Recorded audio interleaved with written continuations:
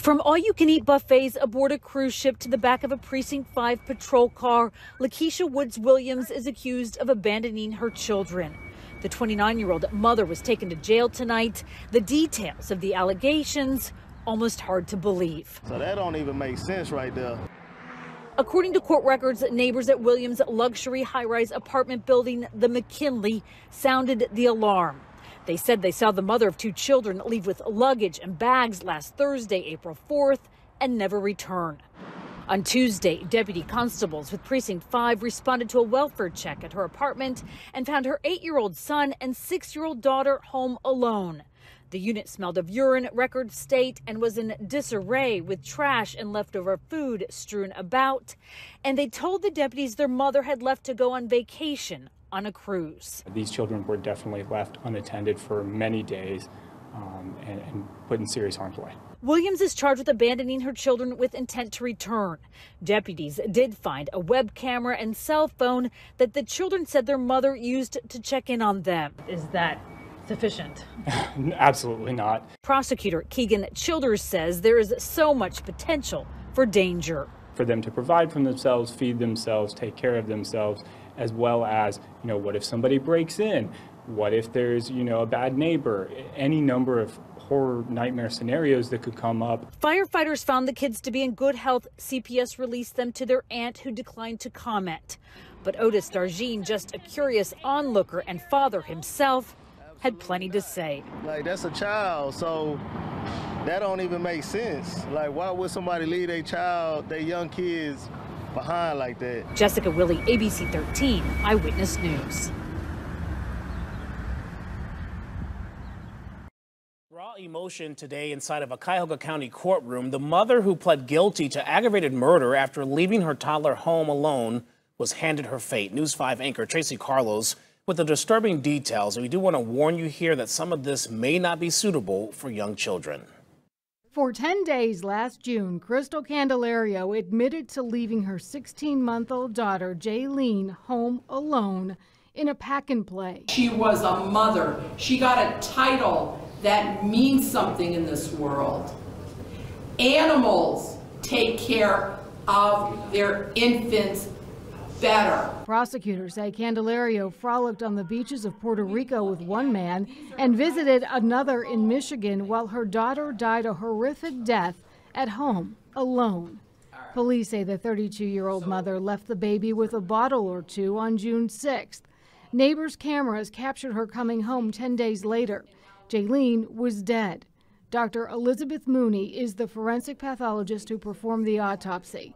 She told the judge the baby died from starvation, dehydration, and abandonment. She described the suffering the baby endured lasting days, possibly even a week. Feeling of abandonment for days on end, coupled with the pain of starvation and extreme thirst, is a type of suffering I don't think any of us could ever fully fathom. Prosecutors say when Candelaria got home, she changed the baby's clothes that were covered in urine and feces before calling for help. While video captured Candelario leaving and coming back, the cameras also captured the baby crying alone in the middle of the night.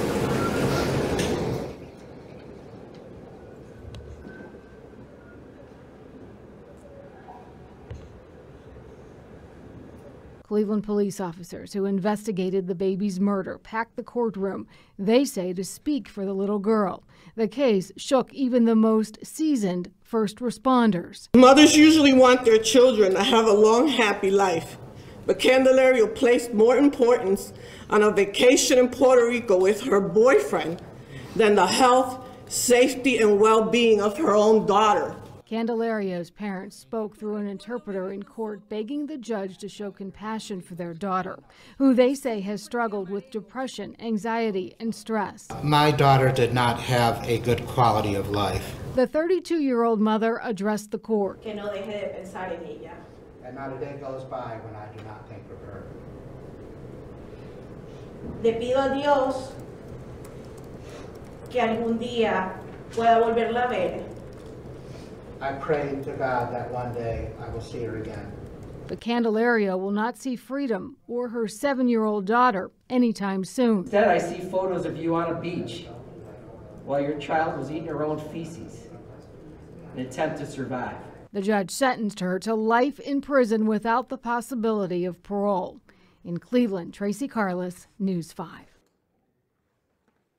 Tough story, tough day in the courtroom there, but we'll continue to follow through. Yeah. 16.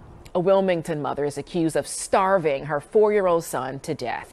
Mercedes Ferguson is charged with murder by abuse. The investigation began in August when police responded to a call of an unresponsive child. Despite CPR, the child did not survive. Court documents show the 4-year-old weighed only 23 pounds at the time of his death. She is the woman accused of murdering the 5-year-old boy that she was supposed to care for. Tonight, we're getting new insight into what was going on in Pammy May's head the day police say that she killed little Darnell Taylor and hid his body in a sewer drain. Well, body cam from the hospital shows officers trying to figure out where to find the child during an Amber Alert. We do want to caution you, though, that what you're about to hear is very disturbing. There's no chance your son is alive. This is the moment that Pammy May explains to officers from her hospital bed how she killed 5-year-old Darnell Taylor.